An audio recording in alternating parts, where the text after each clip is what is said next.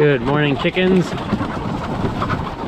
It is the morning after getting all these. They came yesterday afternoon about 4:30, and we're gonna keep them locked in the coop for at least 2 days. It's gonna be a little cramped, but this, let's say, lock-in period is to imprint that the coop is home. This is their cave. This is their shelter they go back to every night. This, of course there's mud all over it. This is the new coop, which is just like the blue coop, except apparently not as good. It came from the same farm. It was only at the other end of the county, so it's close at least. How you girls doing? Looks like they're discovering a nesting box. They're still probably 3 to 4 weeks away from laying. It's April 23rd. It's Earth Day, or was that yesterday? Maybe it was yesterday. So for Earth Day, we got a bunch of chickens. Yes, 500 more. There's 275 and the other one about 225 in here. This coop isn't as big. See how you girls do with the perches. They're finding them already, which is good. They're probably, I might have to add some more. Even on the less new chickens, they don't even use all the perches. A lot of them will still sleep on the floor anyways. And you girls have thoroughly fertilized the grass underneath here, and some feathers too. That's just from being in close quarters. I don't like having them, say, closed up this tight. But we gotta imprint home, that this big, whatever they want to call it, gypsy wagon is their home. How's it going in there? You even see you guys in the side.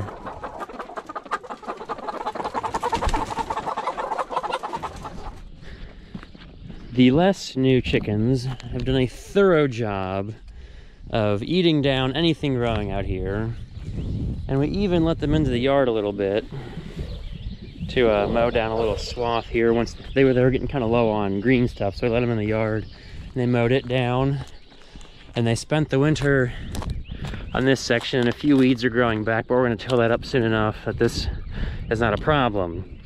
But this area used to resemble something more like this out here, all green and overgrown, and that would be hard to till up for the vegetables.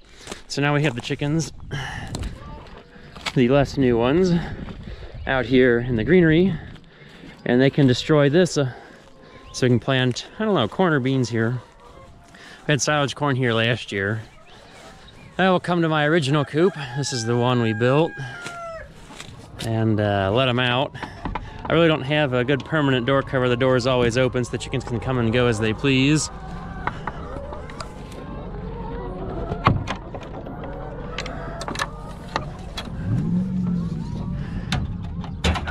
And the door will stay open. Okay, who wants out? There you go, there's Crooked Beak. Crooked Beak is the most well-known chicken, because look at her poor beak. She was born like that, and she's always the first one everywhere. She's an Americana. Oh, come on, you girls were fighting to get out. Let's go, let's go, let's go. Let's see some action. Okay, we'll come to this trailer. Hey, we use the water tank to block your door over here. Come on, I know. You girls have been waiting. You girls don't need the training. We can also cheat to let them out because this trailer has easy access from the outside for egg collection.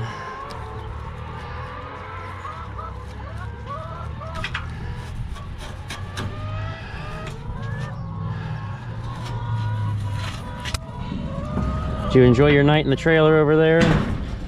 Okay, everybody can get out this way now too. A little prop. Now when it's real hot in the summer, I'll open these up. Oh, there's the big exodus. They're finally figuring out how to get out of that trailer now. Of course, I don't know if they want to come outside because now Nick's here. I'd be going back in the trailer. Yeah, you girls might want to stay inside. I have no way to prop this door open. This door is, well, it only opens so far, but it's a door, and in the winter it's great because it's a door. I'll move your water tank here in a second, girls, if you'd all get out of the way. Yeah, I know, you girls didn't have water last night. You ready for water? And there's Crooked Beak again. Straight for the food. Hungry little monsters. Yeah, I feed in the swimming pools. More access, it doesn't matter if the food gets wet, because they'll still pick through it. And for chickens, it's like the nastier the better. We got some manure I spread out here. They're gonna destroy the weeds, even those pretty little blue ones over there. Let's see, I ended up with 6 roosters. I have them just to break up, I guess, fights between the hens, and really, I don't want fertilized eggs, but hopefully the chickens, no, not the chicken, hopefully the roosters can sound the alarm when anything flies overhead. Flying monkeys. Come on, make the jump. Make the jump, you can do it. It's like diving lessons in swimming school. Come on, jump. It's not to your death. Trust me. The only thing out here is grass. There's food. You're jumping into food. Do you like jumping into food? No. That's a lie. What time is it, girls? Well, it must be feeding time because they have all come running over here. It's time to get them food. Just because they're all waiting and they know what time it is. So that's what's nice about the hens once they lay, is they recognize humans as bringing food. And here, shortly, we're gonna let the new ones out and hopefully they don't run away on us. They might be ready to explore the great outdoors. Hopefully they are, maybe they won't be, but we gotta get this board out of the way of the door. Yeah, we see it's got the electric door opener. If you look on the back over here, there's some leftover timer parts. And unfortunately, the conditions of being outside and being in and out of this door did not bode well for their endurance. That the plug has worn out on that one for plugging in the actuator. And I don't feel too hard pressed with predators that we just left the door open. As long as the chickens go inside at night, we'll be fine. So the girls have a new escape hole. Now just see if they'll use it. I don't want to force them out. This is very unceremonious, unfortunately. They're not coming out. Now this trailer, we had to put the door on. Didn't have a door. And we're just gonna cut a hole through the Lexan here. I probably don't even have to open the door for it. And even then, these chickens may not come out after there's a hole cut. But we can hear them inside. Time for another unceremonious moment. Just got done fiddling with my pocket knife to cut this stuff. It was a little slow. Would have been better with, say, some sort of saw and like that. The door is open. The chickens can come out. And they're not ready yet. And this one, the door's been open and they haven't left either. One day they will be daring. Today may not be that day, but now they have the option to get out. And I think, hopefully, yeah, they're flighty. I'm not wild about that part. It won't be until they lay eggs will they get under control and realize that us big two-legged things bring the food, that we're good. So see how quickly, there's a few of them checking out the door. You gonna leave? I gotta get you girls still need a step to get out. So don't leave too quick. We're back out here the next day after making the doors in the coops open for the chickens. And we gotta kind of sneak up on them, but maybe you can see a few over there in the shade have left the trailer. And earlier, a few of them were poking their heads out of this door, but they've all since ran back in because it's really scary out here in the daylight. But we gotta feed them. Who's hungry? But apparently not for grass. Yeah, you gotta come outside for all the good stuff, girls. You can do it.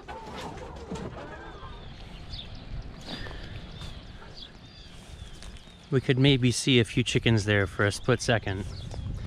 They're rather flighty. Oh, there goes one. And there's a bunch underneath the far trailer. There's a couple here getting close to the fence, and she's probably gonna go running back.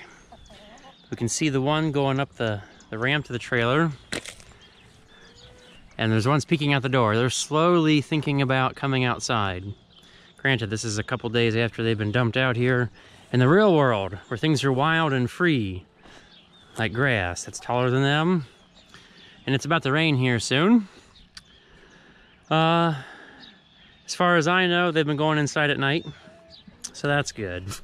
They understand the concept that the trailer's home. They obviously don't leave, they don't go far from it.